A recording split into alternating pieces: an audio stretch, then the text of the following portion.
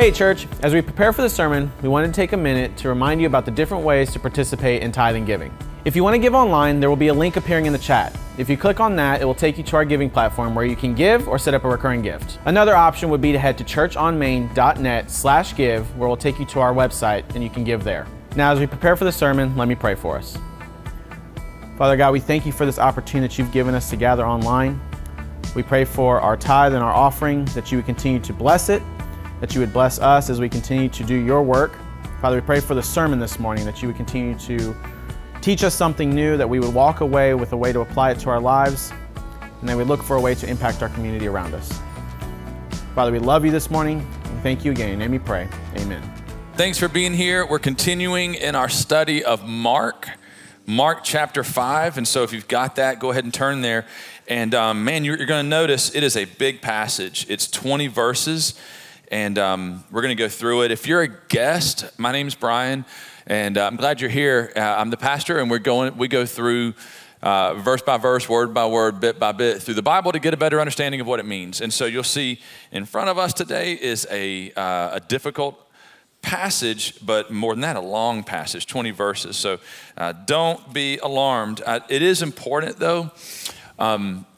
We've got to take this all in one message. I mean, it was written as one message. It was written to be kept together. And so it's just important for us to understand, to take it as it was written when it was breathed out by the Spirit of God. And so we're going to go through all 20 verses. It'll be fun. We'll learn a lot, and invite you to go with me through it. So verse 1, I'm going to read just a few verses, and then I'll pray and get into the message. And we got through all 20 verses in the first service, and so we're going to be able to do it. Verse 1 says this: they came to the other side of the sea, into the country of the Gerasenes. When he got out of the boat, immediately a man from the tombs with an unclean spirit met him, and he had his dwelling among the tombs. And no one was able to bind him anymore, even with a chain, because he had often been bound with shackles and chains, and the chains had been torn apart by him, and the shackles broken in pieces, and no one was strong enough to subdue him. All right, let's pray. Father, we love you, and we're grateful for this moment. God, we're grateful that in your sovereignty, in your power, by your mercy, by your grace, you have extended our lives to this moment. And so, Father, it was your will that we would be gathered in this room at this moment.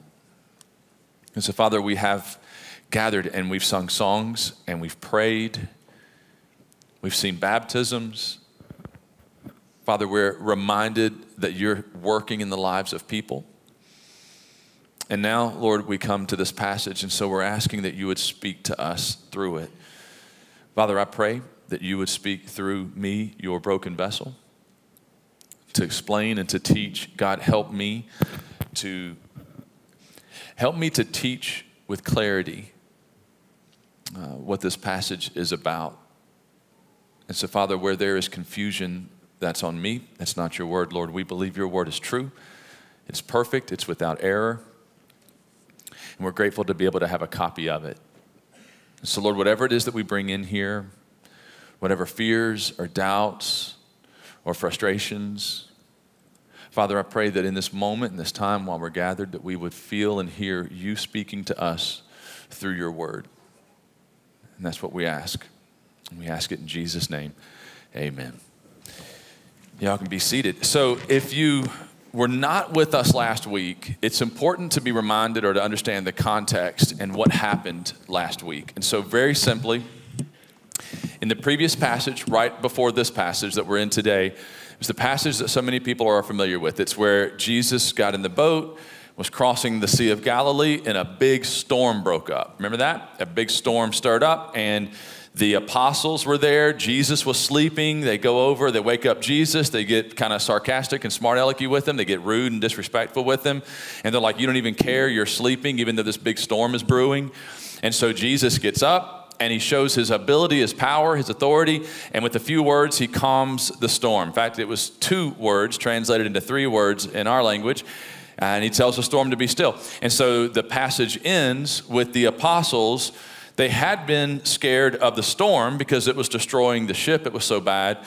But they become terrified of Jesus when he calms the storm. And if you recall, the passage in the previous passage ended with the question, who then is this man that even the wind and sea obey him? This passage picks up immediately because this is what happened as they got through the storm, got to the Sea of Galilee, or got to the edge of the Sea of Galilee, and now the Spirit of God is like going even deeper to answer that same question. You want to know who this man is, and he gives us next passage. So that picks us up right where we are. Verse 1, they came to the other side of the sea, into the country of the Gerasenes. Now, Matthew talks about this event, so does Mark, obviously here, and so does Luke, but you'll see it referred to differently by each writer. Mark refers to it as the country of the Gerasenes. Another writer refers to it as the Gergesenes. They give three different ways to refer to the area of where this happened. Now, Bible critics will say, see, you can't trust the Bible. Three different writers refer to three different locations. It's not what's happening. It's the same thing. It'd be like if I'm in another country and someone asks me where I'm from, say I'm in Kenya, and they ask me where I'm from, and I say, well, I'm from America. And then another person says, where are you from? And I say, I'm from Georgia. And another person says, where are you from? And I say, I'm from Monroe. Well, I didn't lie in any of those three places, and there's no contradiction in any of those answers. It's just a way to refer to the same sort of area or region. This is the same kind of thing here. You've got the larger area, you've got a smaller area, and then you've got an exact village. It's referred to interchangeably because it means the same thing. That's what's happening. There doesn't need to be a debate. In fact, you can still go to Gersa or Gerasa. Today it's called Kursi in the Holy Land, and it is. It's the other side of the Sea of Galilee. When he's in this area, Jesus, it's Gentile area. So it's an unclean area. He had been in Israel, but when he crossed over to the other side of the Sea of Galilee, gigantic lake, when he crossed over to the other side, now he's in Gentile territory. So it's what would be considered an unclean place. And that matters. And so verse 2, we'll begin to see why it matters. Verse 2, when he got out of the boat, immediately a man from the tombs with an unclean spirit met him. Now, I want to be clear what we're talking about. It says an unclean spirit. Now, there are some who think it just means it's a man with a bad attitude, like he's got a meanness in him, or he's mean-spirited. That's not what's happening. This is a very specific reference. Unclean spirit means a demon. In fact, in the Greek, it's two terms, akathartos and pneumos. And so akathartos, you can hear cathartic in there. This mic is driving me nuts. Anybody else hearing that? Is it just me? All right. Can y'all still hear me? Okay, let's see how that goes. So akathartos is unclean. Cathartic is in there. Cathartos, this is just like a word of cleansing, of cleanliness. When you put the A in front of it, it negates it. So akathartos is unclean. Pneumos or pneumatos is a spirit. This is specifically referring to a demon. Now you remember, there's a lot of demons. Jesus is often shown to be removing demons from people. We saw it in Mark chapter 1, very first chapter when we began this study months ago. And in that chapter, I think it's around verse 24, Jesus confronts a man who's got a demon in him. The man self-identifies, the demon self-identifies, and Jesus casts the demon out. We begin to see it all through the Gospel of Mark. I mean, we see it in chapter 3 a couple times.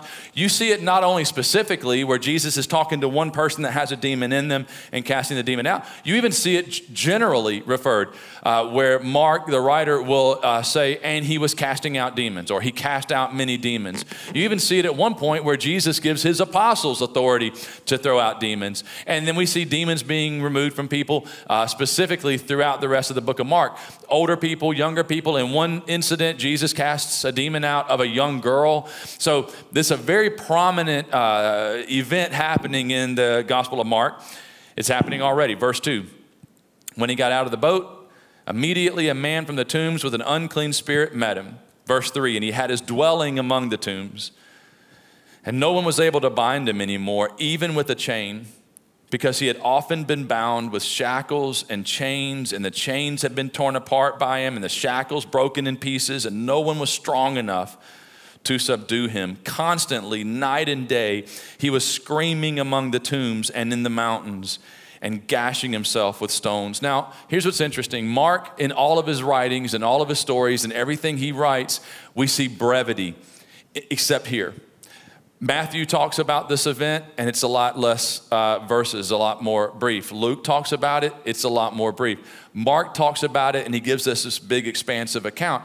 All the other times that he talks about Jesus casting out a demon, it's nowhere near this much information. And so there's something in particular Mark is trying to get us to see in this one narrative that's like the most explicit of any time you ever see Jesus interacting with someone possessed by a demon. And so we start to go, okay, why is it that he's giving us so much detail? Well, already in verses 3, 4, and 5, we see a lot of information that Mark is trying to get us to see. I mean, look at the description. It says he's dwelling among the tombs. That's important to know. Jesus has already gone into unclean area, the Gentile area. The Jews weren't supposed to go into this unclean area. Now he's in a cemetery among the tombs. That's an even more unclean place where dead people are and dead bodies would be. More unclean. Then we see a guy come up to him who's got a demon in him, also more unclean. The Gentiles themselves are unclean. So all the passage is showing us unclean people, unclean land, unclean location, a man with an unclean spirit. Normally, the people of Israel would have said had nothing to do with these people, their place, this location, and even that individual. And yet Jesus himself is strategically going straight there. You begin to get the impression that as Jesus left the people that he was talking to on the other side, the people of Israel, and he gets in a boat and crosses, that the whole reason he was doing this is just to go to this place specifically to meet this individual. And not just is it a place that's unclean, but keep on looking what it says. No one was able to bind him. They know that because they had been trying to bind him. They were trying to somehow shackle him, chain him, lock him down. They wanted to restrain him. They didn't want him hurting anybody else. I mean, by using chains and shackles, it shows these people were really trying to keep him from hurting himself or others. In fact, the word that's used there, I believe in verse 5, no one could subdue him. That same verse or that same word is used in James chapter 3, I think verse 7, where they're talking about taming a wild animal. That word for subdue is what you would use for a wild animal you're trying to control. I mean, this man was completely out of his mind. And if you even look in the other accounts of the writers who had written about this event, that becomes even more clear. This man was violent. He was angry. There's an evil there. He was constantly going and attacking people. In fact, it even says that no one could go anywhere near that cemetery where the tombs were because this man would come running out and physically attack them, try to kill them. If anyone pulled up in their boat and just got out on the shore, he would come running out to attack and beat and hurt them. I mean, he was violent. He was wicked. There was an evil there. And it's no different than how we would see people decades ago if they had this kind of mindset. You see them have a straitjacket put on them. You know what I'm talking about? Just to keep a person like this from being able to hurt themselves or others. Today, what they do is less of the straitjacket and more of like some kind of drug, sedation, or whatever. Used to be they put them in a straitjacket, put them in a room that's like padded where they couldn't be hurt as easily or hurt someone else. Here they're using chains and shackles. And something about the demon that's in this man has given him some kind of supernatural strength where they're putting chains and shackles and he's breaking the chains and destroying the shackles. I mean, there's like a superhuman strength going on and a superhuman anger with superhuman violence. It's just a wicked scene. And the people of the village, whatever is going on with this man, they don't want him anywhere near them. So they've put him somewhere else. I mean, the image that Mark is giving us is this is a man that everyone else has walked away from. This is a man that they're saying, we don't want you coming anywhere near us. This is a man that they're saying, go and die somewhere else. In fact, there's such a wickedness there. I mean, I'm telling you, when I was reading this passage, I couldn't help but see myself in this. That this man who had become so violent, wicked, and just mean, and yet Jesus goes straight towards him. Everyone else is saying, we're keeping away from him. Jesus is saying, I want to go spend time with him. And so he does. I mean, in verse 5, constantly, night and day, he was screaming among the tombs. You even get an idea that this man that has the demon in him, there's this inner turmoil that's happening. Like there's this awareness that he doesn't like what's happening to him, but yet he can't control it. Screaming in the mountains day and night. If you were to go to this town today, Kersey, other side of the Sea of Galilee, it's in the area of Jordan. If you were to go there today, you can see where this cemetery was. there's this like mountainside with these tombs cut out of it, kind of like little caves. And so maybe he was taking one of those tombs and making it where he slept or where he called home. But you could go there and still see it. In fact, if you go there, there's about a mile down towards the water, there's this huge cliff that just has this steep drop off. So it's believed that's understood to be where it was. But speaking even of his own inner turmoil, it even says in verse 5 that he was gashing himself with stones. I mean, there was so much going on in this man and so much inner despair, sadness, fear, that he was even trying to kill himself, that he's taking stones from the mountain and just beating himself with it, just trying to die. These demons who were in him, or the demon that's controlling, or however it was working, they're so wicked and so mean that they're attacking anybody that comes near, attacking his village, probably attacking his family. And yet they wouldn't let him hurt himself, hurt everyone else, but not let him die. That's how bad it was. He was suicidal at this point. And you go, well, how does someone even get like this? This is how.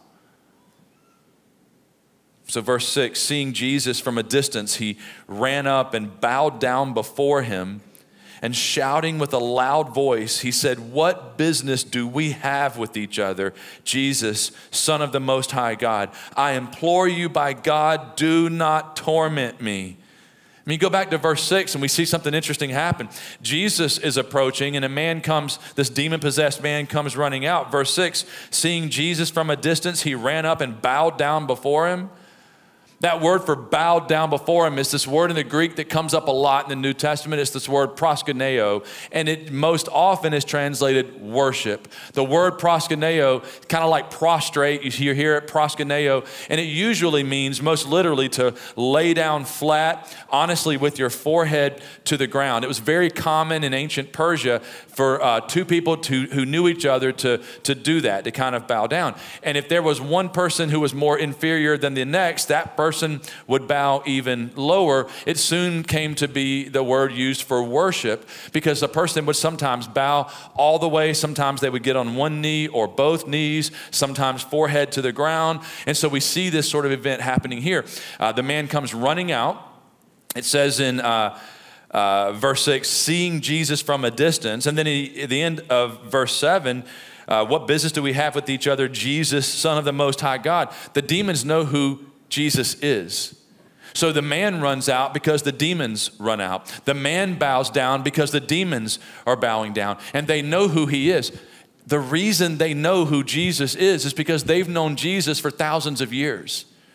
And if you remember, all demons used to be angels in heaven.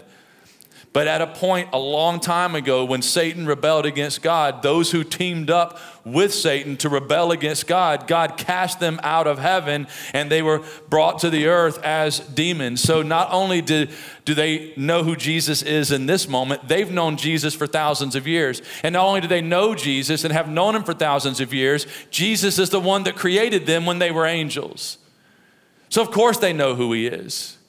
And now, because of their rebellion, as they've chosen sides with the devil and they're against God and against Jesus, they bow down before him. Because even the demons understand exactly the authority and the power that Jesus has. The previous passage was trying to make it so clear that Jesus is God. Only God can control the wind, the waves, the sea, and with the word or with the thought, make the storm calm. Now he's saying also Jesus has authority even over the devil and all the demons. So he ran up and he bowed down, he prostrated, he gets down on both knees, his head is bowed. And they say, what business do we have with each other, Jesus? What business do we have? I mean, they're not just saying, hey, what brings you here? They have no misunderstanding that Jesus is there by accident. They know he's there on purpose. They know that there's work to be done. They also understand this because demons know their theology. Not only do they know that Jesus is the Son of God, not only do they know that Jesus has authority and power, but they also understand what their future is. They know that there's a day in the future where Jesus is going to take all the demons of all the earth and throw them into the pit of hell. They know the day will come when Jesus will throw them into the lake of fire. Do they all know that? Yes. Do they all know that their days are numbered? Yes. Do they know Jesus has the authority with just a word to throw them into the lake of fire? Yes. Then why are they questioning him here? Because it's out of order. They know the day will come, but they think it will come way later. They know about the day when Jesus will come the second time and cast them into the lake of fire. And what's interesting is we learn this from Revelation chapter 20. But when this event is happening, Revelation hadn't even been written yet. So they understand the threat and promise and prophecy of their future torment and torture in the pit of hell. They know it before even the Apostle John has written it for the rest of us to understand. So they're like saying, what are you doing here? The time hasn't come. We're supposed to have another few thousand years. We're supposed to have a lot longer. You're in our territory. You're invading our area. This is Gentile territory. Why are you here? It's unclean. This is the area of Gentiles. Why are you here? They're unclean. This is the cemetery. Why are you here? It's unclean. This is the man we possess. Why are you here? He's unclean. Jesus, as a Jew, you shouldn't be here. And they're so upset with him. And yet, what do they do to him? They bow down. And they even beg.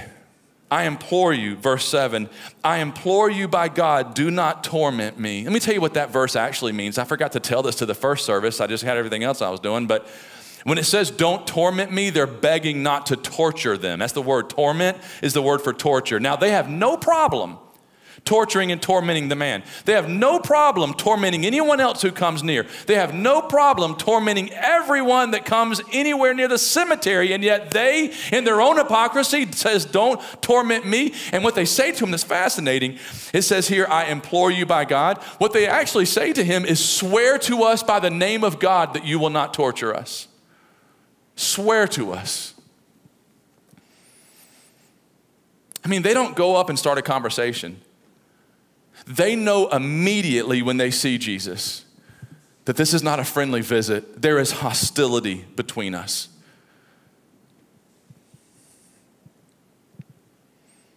I find it interesting too. No one could bind him. Chains could not hold him. Shackles couldn't arrest him and restrain him. They leave him alone in the mountains by the cemetery. No one could subdue him. And yet the presence of Jesus brings him to his knees. And there's something about Jesus entering your world that makes a difference. I mean, what we're beginning to see is what Jesus can do. What business do we have? They know their days are numbered. And they even say, Son of the Most High God. Isn't it fascinating? Demons know exactly who he is. Mark, when he started this letter, the very first chapter, the very first verse, says this, Mark 1:1, the beginning of the gospel of Jesus Christ, the Son of God. I've told you, the whole reason the gospel of Mark is written is to prove that he is the Son of God. And yet to this point, no human has confessed it. Now, he's healed people who were sick. He's healed people who had diseases. He's healed people who had a demon. And yet the people who he's healed have called him teacher. They've called him Lord. They've called him rabbi. But it's another demon. Only the demons call him Son of God. Do not torment me. They're begging him. They're begging. And then verse 8, for he had been saying to them, come out of the man, you unclean spirit. And he was asking him, what is your name? And he said to him, my name is Legion, for we are many. Again, incredible detail that Mark is giving. Jesus is just saying to the man, to the demon, come out of him, come out of him. And they're like, what business do we have? Come out of him. Why are you here? Come out of him. Swear to us you won't torture us. Come out of him. Tell me your name. And then his name is, he said to him, singular, he, one demon, says to Jesus, my name is Legion, for we are many. Now we're plural. What Mark is showing is that there's a lot of demons that have infested inside this man. There's a lot of demons who have somehow possessed him, and yet they have one who's like the spokesman, the spokesperson of all of them. And he's the one saying, my name is Legion, for we're many. Legion isn't even an actual name. Legion is like a title or a designation. In the Roman army, a legion was 6,000 soldiers around about. Now, some say this means there were 6,000 demons in the man. Not necessarily, but we know there are at least 2,000, because in a little while, when they go into the pigs, there's 2,000 pigs, and all of them respond in the same way. So there's at least 2,000 here. What is Mark trying to get us to see? And this is it. Listen, more than once we see Jesus approach a person that has a demon in them, and Jesus has authority over that demon. What Mark is pointing out here is, in this example, Jesus isn't just confronting a demon. Jesus is going face to face with thousands of them. Jesus is confronting an entire army against himself. I've shared with you all before the time that I was in Kenya, I don't know, almost 20 years ago, and we went to this area. Next thing we know, we got surrounded by the Kenyan army. It was me and this one other guy. I've shared the story with you before. The other guy that was with me, a friend, he's a Brazilian man. He's the guy that said to me, run, right? We're surrounded by the Kenyan army. He wants me to run. And that's when I said back to him, where were we going to run, right? We're in Kenya, right? And so we freeze because the army's there. And there were probably 50 soldiers with guns, right? All you do when that happens is whatever they tell you to do, right? You just freeze, right? Jesus has thousands of demons, and they're bowing to him in fear. Verse 10, he began to implore him earnestly not to send them out of the country. So the demon spokesman is begging Jesus not to send them out of the country. People have asked this question, like, why do they not want to go out of that particular country of the Gerasenes? And the best answer is speculation. It's doesn't give us reasons, but there's speculation that Satan seems to assign demons a certain region of earth, or a certain area of earth. That's all speculation, but verse 11 says, now there was a large herd of swine feeding nearby on the mountain. Again, further proof that this is Gentile territory. Pigs are unclean. You're not allowed to eat pork. One of the things I don't like about the Old Testament, that pork is unclean. I love pork. They don't have anything to do with it. Thousands of pigs were there. Further evidence of the Gentile territory, the uncleanness. And they say, send us into the swine. Verse 12, the demons implored him, still begging him. The demons are begging him, saying, send us into the swine so that we may enter them. Now, folks have asked before, why into the pigs? Why would the demons say, send us into the pigs? Well, I'm happy to tell you, I have no idea. I don't know why demons do some of the things they do. It doesn't tell us. But for some reason, they wanted to go into the pigs. Now, they're asking permission for that. They're begging. Verse 12, the demons implored, begged him, saying, send us into the swine that we may enter them. And then verse 13, Jesus gave them permission. And coming out, the unclean spirits entered the swine, and the herd rushed down the steep bank into the sea, about 2,000 of them, and they were drowned in the sea. Now, notice this. Jesus didn't send them into the pigs. They asked permission. He gave them permission to go into the pigs.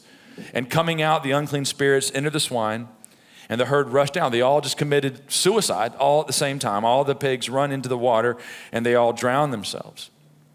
So folks have often asked this question, can demons inhabit an animal? And this proves, yes, the answer is yes. And this answers a question for me, because I hate roosters. So I'm convinced that demons are in roosters. I've said it before, whoever ever first started saying that roosters crow when the sun comes up, they've never been around a rooster. Those stupid things crow all the time, all day, all night. They never shut up. I can't stand roosters. I hate them. Years ago, and where I live, there's roosters all around us. So it's just like, oh.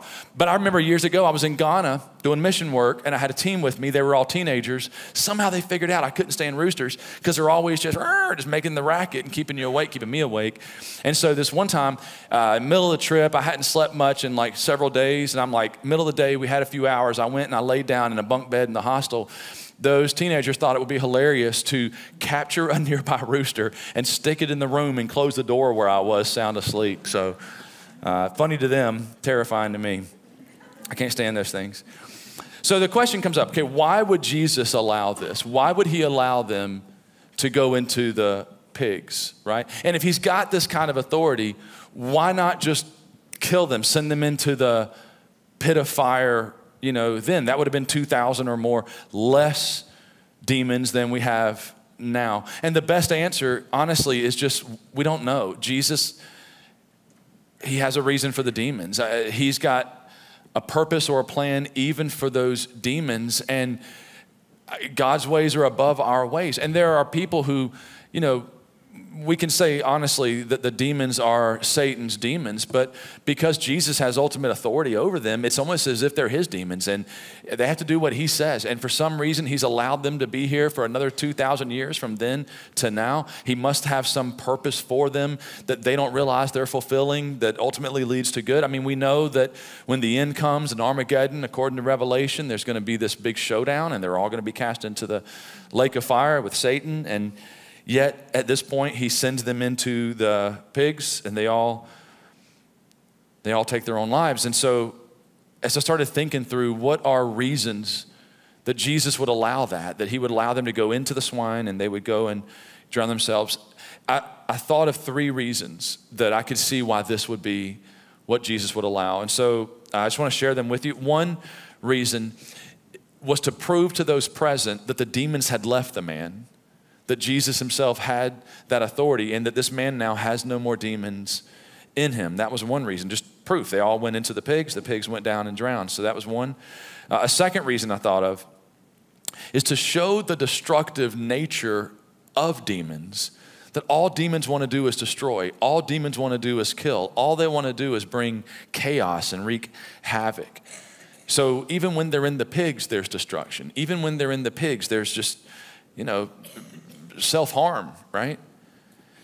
And then the third reason is to show everyone that Jesus, that he is the one that was prophesied to come, to show that he is the Messiah.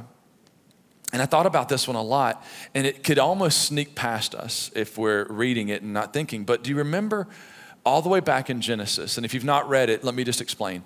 In Genesis, it talks about the Garden of Eden, when God created Adam and Eve and they were in the garden, and that's when creation was just the way God wanted it. Everything was just right. There was no sin, there was no anger, evil, death, anything like that, no disease. When the devil enters into the garden, Adam and Eve, by temptation, they sin. Well, God makes it really clear when he enters the garden later that there's punishment, there's consequence for the sin that has come in.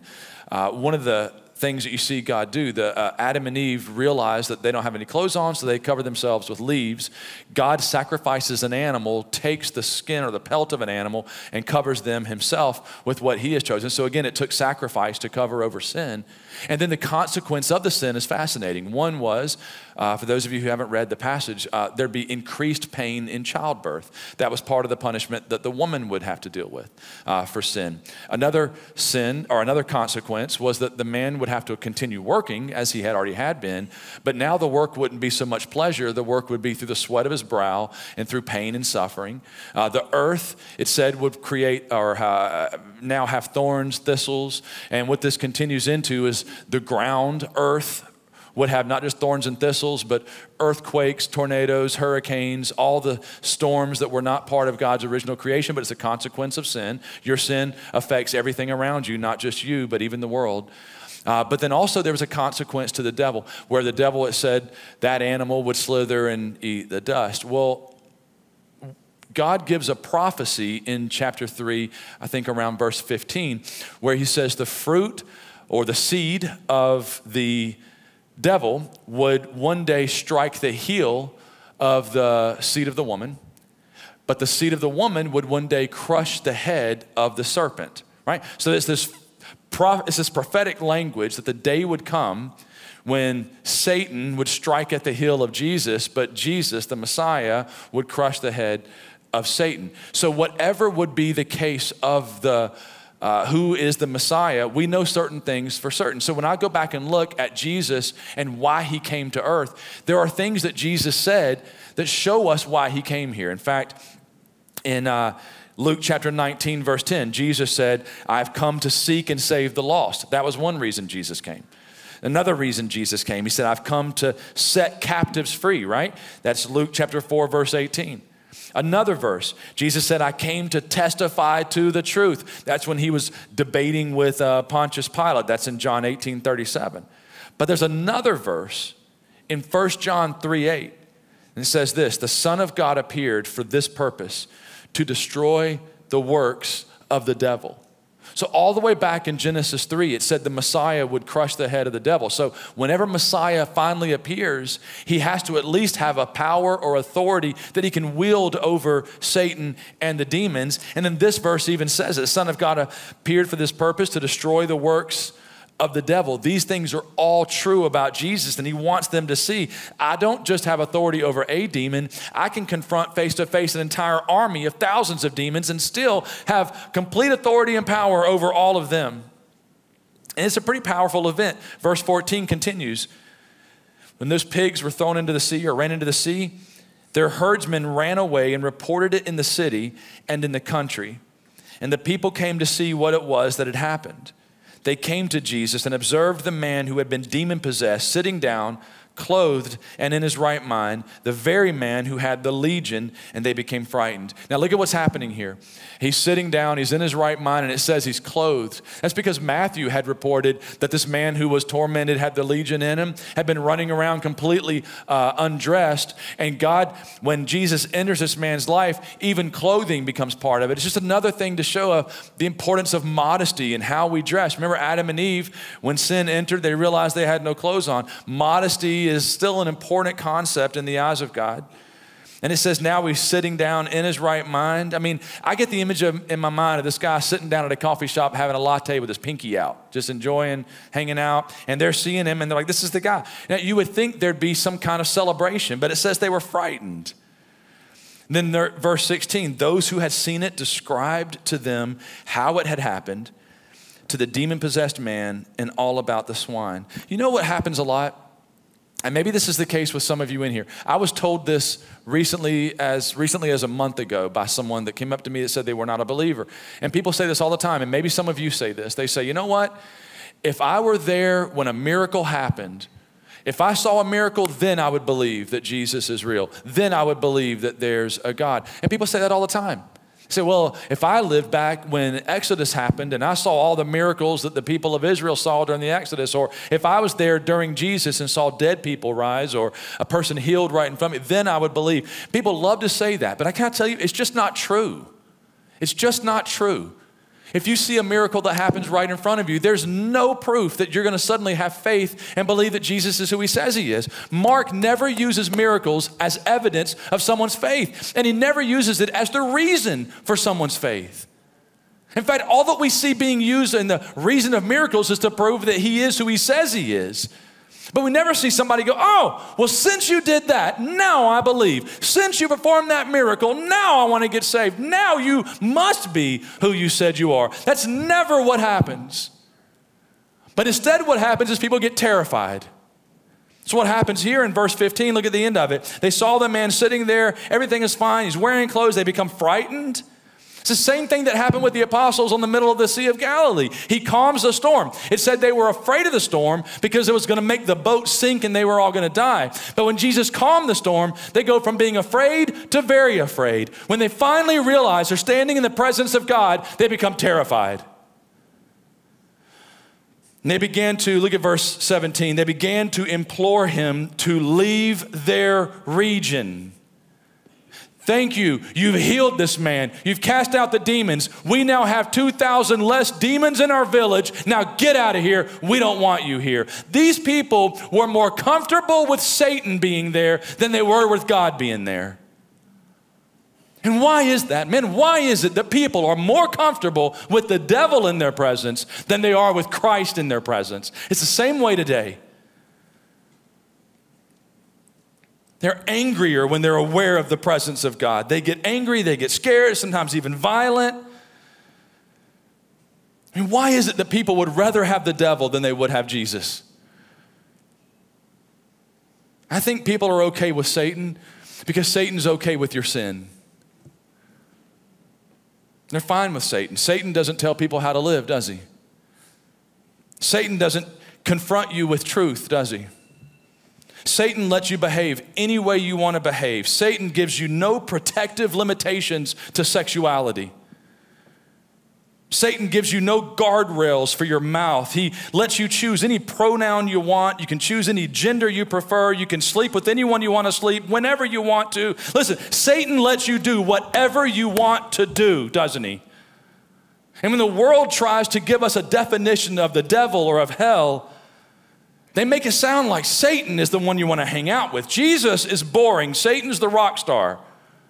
Hell is where the party is. Heaven is where nothing happens. And people are like, I want to be where the devil is. I want to be with the demons. I want to be where hell is, where all the fun things happen. Jesus, now, he sounds boring. The devil, he sounds fun.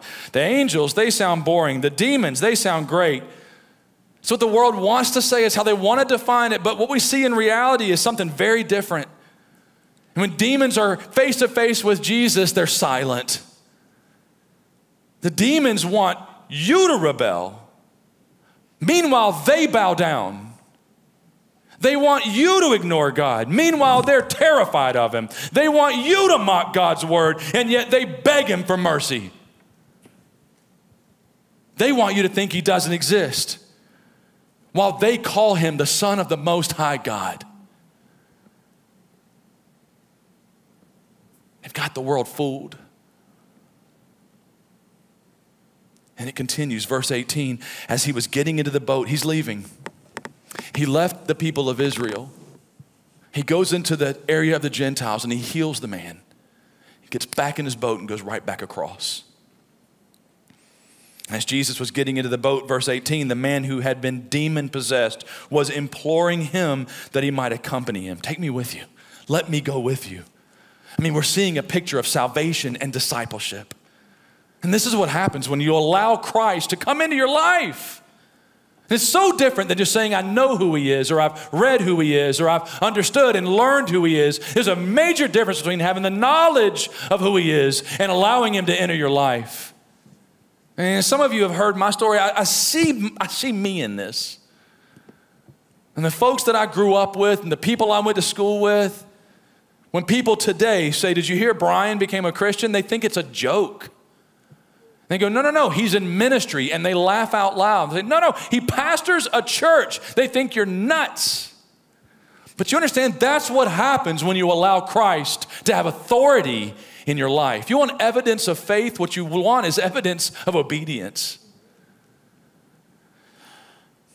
Jesus is getting in the boat to go back across because they're kicking him out of their area. And he says, let me go with you. Verse 19, he did not let him, but he said to him, go home to your people and report to them what great things the Lord has done for you and how he had mercy on you.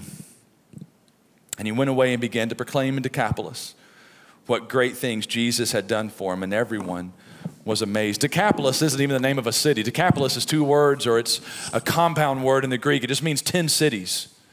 So he went to 10 cities, this whole region, and he's just telling people about Christ. He's just like, this guy hadn't been to Bible college. This guy hadn't been to seminary. All that guy had was the demon taken out of him, and he's going around as this grand evangelist like Billy Graham through the whole region, telling them about what Jesus has done for him. No training, no certification, no program. Just let me tell you what Christ has done for me is what he's doing. We even see a place where Jesus later comes back and they know who he is. How would they know who he is? This man's been telling them. You say, man, why do we have these passages? Why did the Spirit of God, through the hand of Mark, give us the story of Jesus calming the storm and the story of him having authority over darkness and Satan and the demons? And here's the reason why. So that you can begin to look back and say, man, look at what Christ has done in my life. And look at the mercy that he has shown me. The man here that Jesus chose to help, the man was a monster. And he was wicked, he was mean, he was hateful, he was murderous, he was even trying to kill himself. And Jesus comes to his life and makes this dramatic difference. Here's the point to take away. Why would Jesus go to such a monstrous individual and in such an unclean area? Here's the answer. The same reason Jesus would come to you. Because he knows you, he cares about you. And Jesus sees more in you than you usually see in yourself. Everyone else was saying, avoid the man, let him go out and die in the mountains. Jesus is like, no, I care about him. So what do we take with this passage? Here's one, Jesus is the Son of God. Here's another one, Jesus destroys the works of the devil. And here's another one, Jesus is pursuing you. Okay? You pray with me? Father, we love you. We love you, we love you, we love you. And God, it is so great to be jolted into a moment where we're reminded who you are. God, we know the demons lie. All they want to do is lead us to death. The devil doesn't care. He doesn't care how we live. He just wants us dead. And he wants us dead because he hates you and you love us. So he hates us. He hates what you love, God.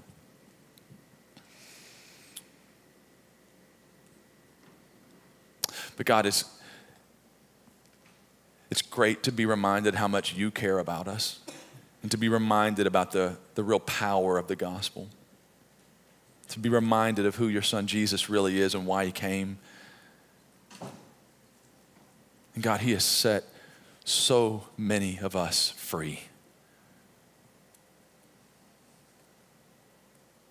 Father, I know there's someone here today that is not free.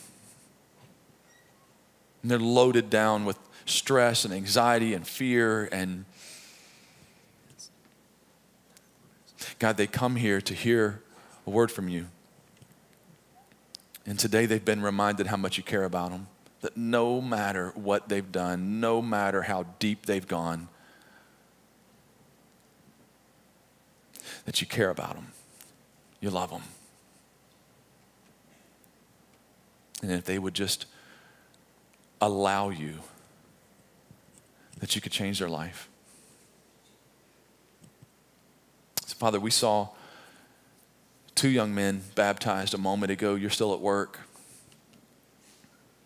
And we know that you're at work right now in the hearts of those here. So church, while your eyes are closed, your head is bowed,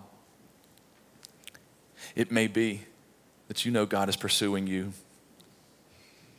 And in this moment, I just want you to know that here in a moment, we're going to sing, we're going to stand, there's going to be another song.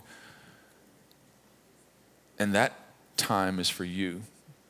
It's to give you an opportunity to come forward and say, I just want to talk to someone about what's going on in my life. You can say it like that. You can say, I want to talk to someone about God, or I have questions about Christ. You can say any of those things.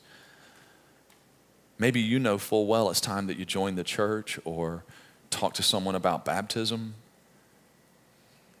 So we give this time for you to respond. And we see it all through the New Testament. We see the apostles deliver a message and then call for people to make a decision for Christ. We see people hear the story of what Christ has done, and then they're told to now choose and to respond. So just like has been happening for 2,000 years, it's happening today. And you know Christ is pursuing you. And so we give you an opportunity, an invitation to respond. And so in a moment, after I say amen, the song starts, you'll see people down front. Just walk up, talk to them. It might be that you just want to take a moment and just pray, and the altar will be open. You can walk up. People do it all the time. And just come up and have a moment in prayer.